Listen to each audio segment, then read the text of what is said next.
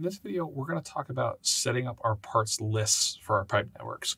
So now that we have set our parts catalog by going to our set pipe network catalog and selecting our imperial pipe catalog and imperial structure catalog, what you can go ahead and do is navigate to the settings tab underneath pipe network, underneath parts lists. And what you'll see here is there's three currently in the drawing: sanitary sewer, standard, and storm sewer. So to create a new parts list, you would go ahead and right click on the parts list folder and click create parts list. Inside of the parts list creation window, you have the information tab of what you're creating. Then you have the option of pipes, structures, and then the summary with the information about what is included inside of your parts list. So under pipes, to start creating a new set of pipes in your parts list, what you're going to go ahead and do is right click on the new parts list and add part family. Inside of Add Part Family, you have the options of choosing circular pipes, egg-shaped pipes, elliptical pipes, and rectangular pipes. And these folders correlate with the folders inside of your catalog. So if you want to add in specific types of pipes, you would go ahead and check the ones that you want. And Civil 3D will show you what they look like over here. And so moving on from here, once you've selected all the pipes that you want to use, you're going to go ahead and click OK. And then you can expand down and see the types of pipes that you have available to you. And then from here, you can right click on which pipes you want to add. You can add a part size. And then inside of the part size, what you can do is you can choose which diameter pipe you want to use. And when you select that, based on the catalog information inside of Civil 3D, it'll update your wall thickness. It'll also have your material and your Manning's coefficient and all of your other information about the pipe inside of these tables. So once you've selected your pipe size, you can go ahead and click OK. And then once you drop down into corrugated HDPE pipe, you'll see a 48-inch corrugated HDPE pipe, which is what we added. If you want to modify this 48-inch corrugated pipe, you could right click on it and click Edit, and then you can change the pipe diameter and go back in.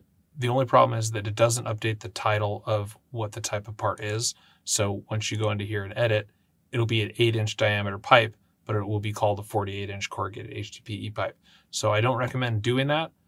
If you didn't want this part and you were trying to get it 8, then I would just delete the part and then right click and add a new part in, go up to the pipe diameter, select the pipe you meant to choose, and then click OK so that it is appropriately named inside of your parts list. Same thing with structures. You can start with structures. Usually when you create a new parts list, you're always given a null structure. Basically, this is just so that when you create a network and you go part to structure creation method, then you have at least one structure to work with, which is a null structure, which is just basically a blank structure that allows you to call out what the invert elevation is that you're tying to. So from here, what you can do is right click and select Add Part Family. You can choose a part family that you want to have added into your drawing. You can click OK.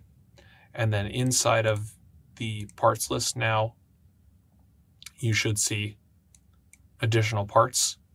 So we have box culverts, head walls, and wing walls. So you can right click on that, add a part size, and select your information for your structure that you want to add in. Click OK. And then that will populate a part inside of this parts list. So as you can see, it's very tedious to create a whole parts list all by itself. So I often find myself using the ones that are already created inside Civil 3D, because we have sanitary sewer here and storm sewer here. And then you can right click, edit, go into pipes, drop down, select the concrete pipe that you want. You can also always still add a part family, select one that's not currently in there and add those in. But then you can work from here and you have all of the pipes already inserted into the parts list here, and you can just edit it by adding additional parts as needed.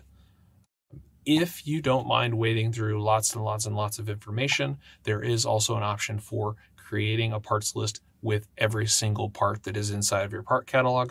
You can do that by clicking on the Create Design dropdown and click on Create Full Parts List. And so by doing that, you will create a parts list with every single part that is inside of your catalog.